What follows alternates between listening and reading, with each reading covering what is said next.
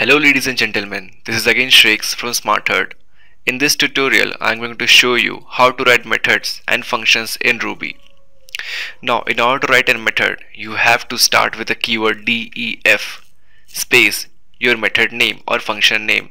Let us call it here simple func function. Now, if you have started the function, then you have to end it by writing the end keyword, and in between the def and end, whatever you write is a part of your function. Now let us write a simple simple statement. Put as hey bro, I am a function statement. Very boring statement, but still. Now this is a function. This is the func is their function whose body is put as hey bro, I'm a function statement. Now let us save it and run it. No output is here just because we haven't called this function. In order to call the function, simply write func in the program body, then save it, then execute it. Yeah, hey bro, I'm a function statement. Here we go, we got the output. Now what if you write the function name at the beginning of the program? Control X,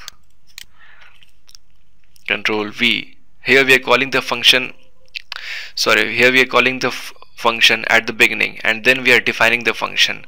Now let's save it and execute it. This is showing an error. It is just showing undefined local variable or method func. This is because Ruby is an interpreted language.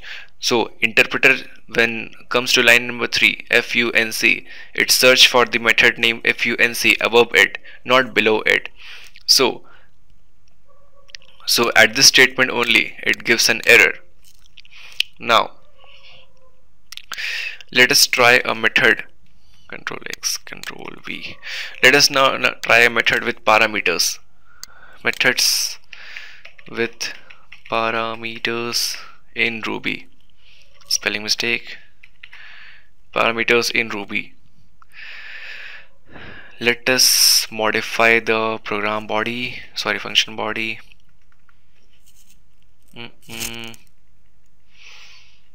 Here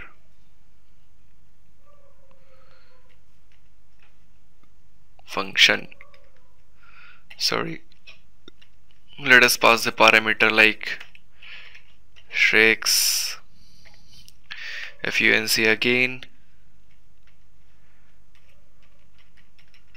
Smartherd, then func again, 20. Now in the function parameter I have to assign a variable that will catch these parameters, Shrek, Smartherd and 20. Let's write my underscore data. Let's print this statement. Put as my underscore data. Just save it, execute it. Here we go, we get the output as Shrek's, Smartherd and 20. First Shrek's has been passed in the function to my data, then Smartherd has been passed, then 20 has been passed as a string. So my data is every time becoming a string. Now what if I pass an integer? Let's see, 20, save it and execute it again. This shows a same variable can act as a string, can act as a floating point number, and also can act as an integer. It doesn't matter. This is the beauty of the Ruby. It is a very user-friendly programming language. Now let us try something different. Put as my name is, then after that plus sign my underscore data, and let's change it to string.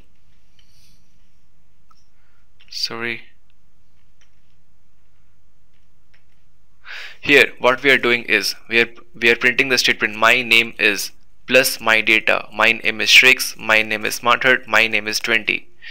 Let's save it and execute it. Here we go. My name is Shrix, my name is Smartherd, and my name is 20. But now let's see. If I again put an integer here, 20, and pass it to the function, let's check it out. What's the output? Here it shows the error. This is because my data can act as a string, can act as a floating point value, and can act as an integer, but my name is plus my data. Here plus is always used to concatenate two strings. We cannot concatenate an integer with a string. So there is a remedy for it. We can get the correct output by using interpolation. We will talk about interpolation later on in detail. As of now, I'm just showing you hash curly braces my underscore data. Now let's check it out. Save it, execute it. Here we go. My name is Shrix, my name is Smartherd, my name is 20. As of now, guys, just make a note. In order to print a floating point value or integer value along with the string statements, you have to use the interpolation hash curly braces my variable name curly braces closed. In this way you can print the whole statement as a string. This is all for this tutorial, guys. Catch you in next tutorial. Stay tuned and please don't forget to subscribe. Support us in a way you can. Thank you.